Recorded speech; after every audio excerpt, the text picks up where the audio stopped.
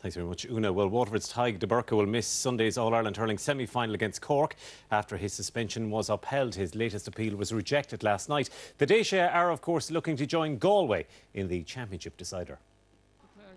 From a Waterford perspective, it's very disappointing. The news that Tadhg De Burca's appeal was rejected in the early hours of this morning by the DRA, the Disputes Resolution Authority, which means that Tadhg De Burca cannot play in Sunday's All-Ireland hurling semi-final against Cork. A massive loss for himself in particular in terms of his own family support and what he's brought to it, so very sorry for him. But look, we've espoused enough about the panel over the last 3 or 4 years.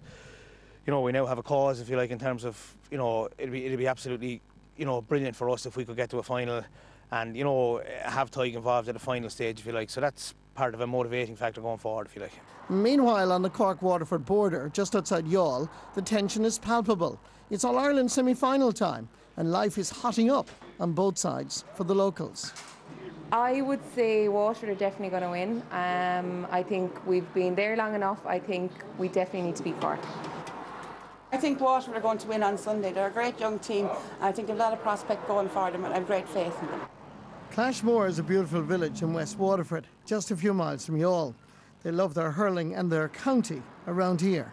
Yeah, the rivalry is intense, and a lot of people would work in Youghal and, you know, go shopping in Youghal and that, so there's a bit of banter going on the whole time, yeah.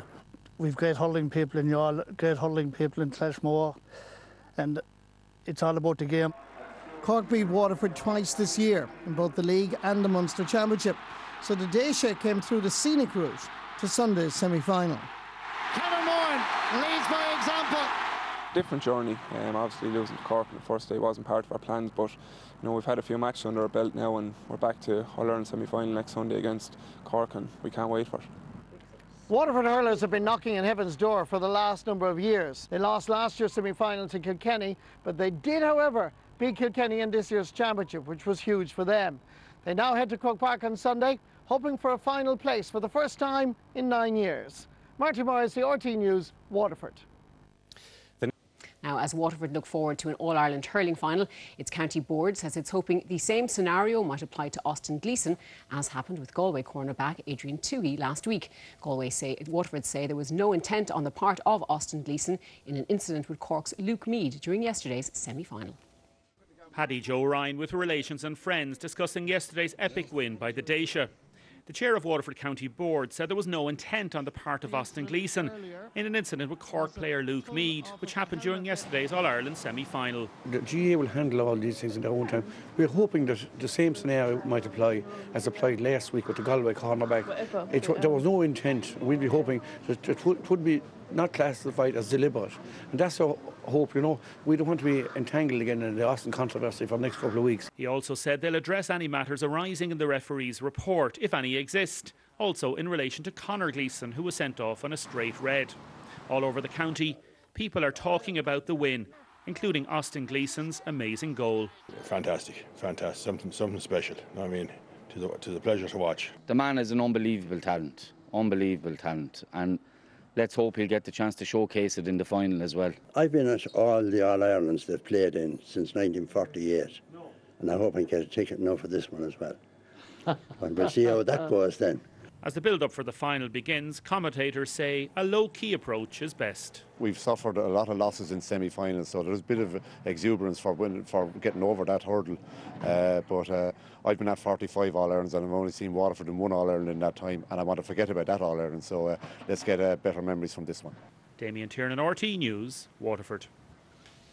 Thank you very much, Sharon. Well, Waterford's Conor Glesson will miss the All-Ireland hurling final after his appeal to the Central Hearings Committee failed. Gleeson attempted to have the red card he received in the semi-final rescinded, but the decision was upheld. Waterford's Conor Glesson from 4 Mile Water will not play in this year's All-Ireland hurling final, and Waterford will not appeal the red card and proposed 1-match suspension. This follows a meeting last night in Croke Park with the Central Hearings Committee. The CHC upheld the decision that disciplinary action will be taken for a breach of Rule 7.2b, striking with a hurley with minimal force. Waterford could appeal, but have now decided to go no further with the process and concentrate on preparations for the All-Ireland final. We had a very fair hearing in Croke Park last night, back late in the night. Prior to the meeting, I met Conor's mum, discussed with Conor herself, so unfortunately we're unsuccessful with the hearing, if you like, and we've decided to park it now and look forward to the All-Ireland. Are you going to appeal it at all? No appeal. You know, I think the angle of approach was to try and get the red card downgraded to a yellow card, and look, we had a very fair hearing, as I said, and whilst Conor's ultimately disappointed, there's a certain pragmatism in terms of his approach, and we're keen to involve him in the run-up to the All-Ireland and prepare for it now as best we can. For Conor Glesson, there is now heartbreak and frustration, knowing only too well that he won't be playing in this season's All-Ireland hurling final. That case is now closed. Meanwhile, for Waterford, they can now concentrate on preparing without Conor for the All-Ireland hurling final on the 3rd of September against Galway. Marty Morrissey, RT News, Waterford. With that, well, now we're joined by Michael Deignan and Brendan Cummins to look ahead to an All-Ireland hurling final that's attracting massive interest. Don't let your head hang low. And it comes out to Johnny Cohen. Cohen, Galway looking for another one. It's Canning once again, firing it in from near the sideline. It's a miracle shot. It's gone over the bar. Galway are in front. Will Barry Kelly blow it up? Because of the talent that he has, there's always a chance that it's going to go over, but you know, it was some score to win the game. It's all over! Galway are in the All-Ireland final of 2017. There is an opportunity here for another goal. Austin Gleeson still. Austin Gleeson! In terms of the colour or the dynamic of the final, I think it's the final that everyone wanted. Waterford are in the All-Ireland hurling final 2017.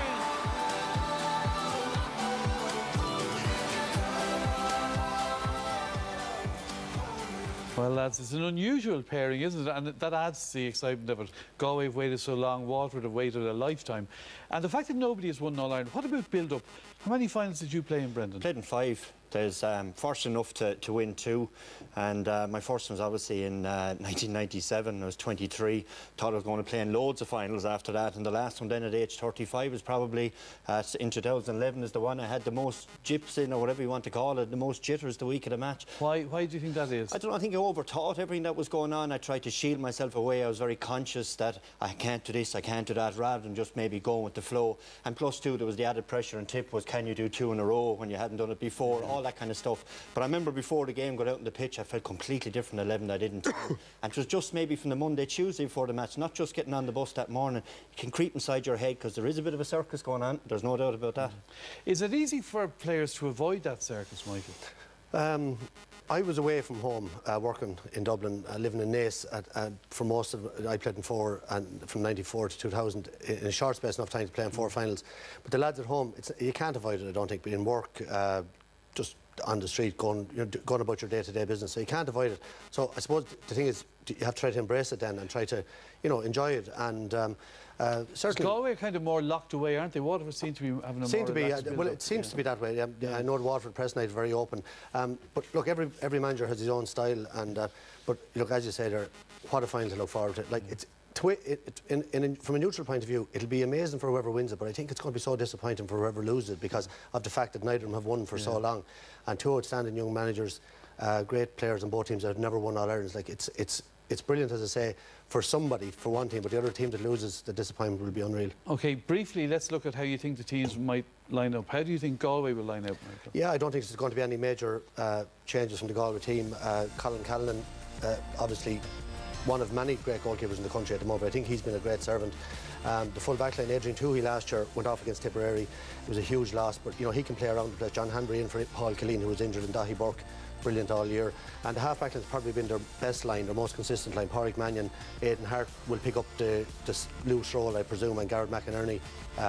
Latecomer into the team, we'll talk about him a bit more. Johnny Cohen and David Burke, I think their clash in the middle of the field will be huge because Waterford have been brilliant there so far with Kevin Moran and gone out of my head. And half-forward, Joe Canning, the main man, Joseph Cooney, son of Joe, Garrod, son of Jerry, that link back to 87, 88, and Cathal Mannion will probably start inside.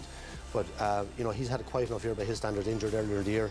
And then I think the two Connor's inside, Conor Whelan and Conor Cooney. I'll be looking at them in a little bit more detail. They've been brilliant all year.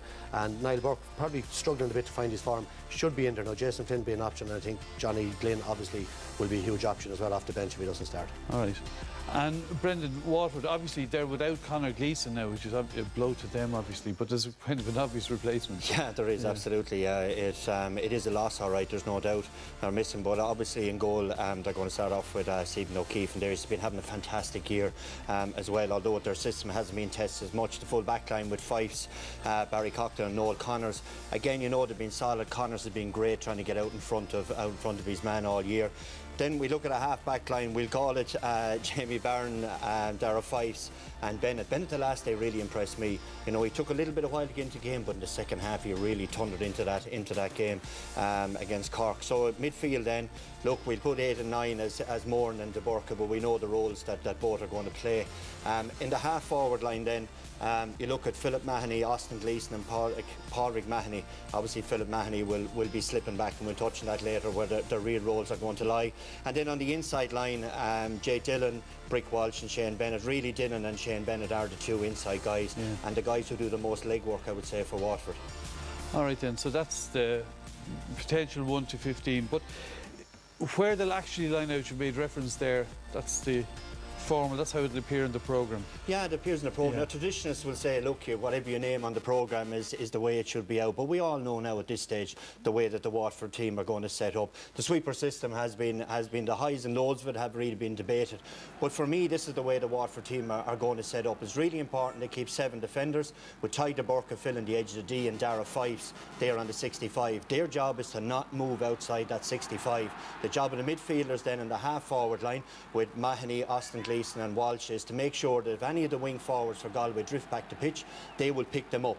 Now, if that happens, there's obviously a wing back free, and that's when Jake Dillon and Shane Bennett come into the play, and they push up then on those wing backs. And that's why, Des, during games, we see a ball drifting into a Waterford forward line with nobody inside them. What's happened there is they've all pulled back the field to protect themselves. That's the style of play. It's designed to make a 70-minute game into a 10-minute game, really, and that's going to be the big challenge, I suppose, for Galway is, can they stay patient enough through this? But that's a super system that's been tried and tested the last number of years, and more often than not has worked. And can you show us how it works in practice?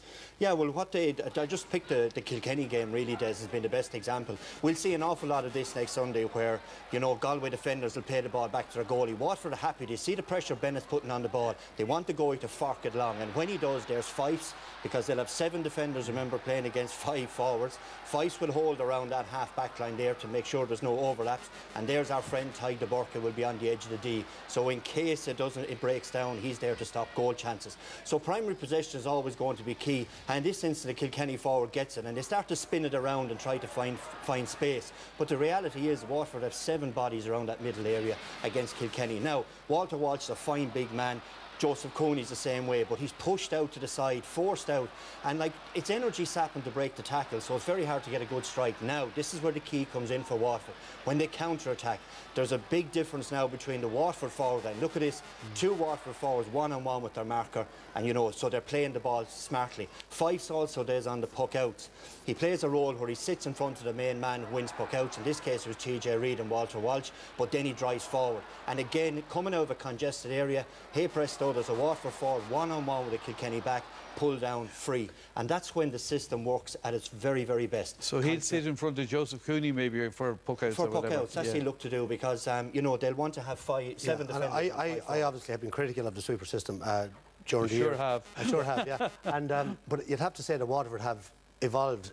You know, they're still playing with 7 defenders, but I think the big change, as Brendan's point, is they're used to the ball now. Like last year in the Munster final against Tipperary, they poked every ball down to Padraig Maher. They're not doing that. So over the summer they've developed it. It does take time to evolve a system like that, doesn't it? Well, I think they've really put a lot of thought. I think Jamie Byrne and Kevin Moran, like they've scored 420 between them in the championship. 3-8 for Byrne, 1-12 for Kevin Moran. That's phenomenal shooting for 2 midfielders. It's against 11 points from the Galway midfielders.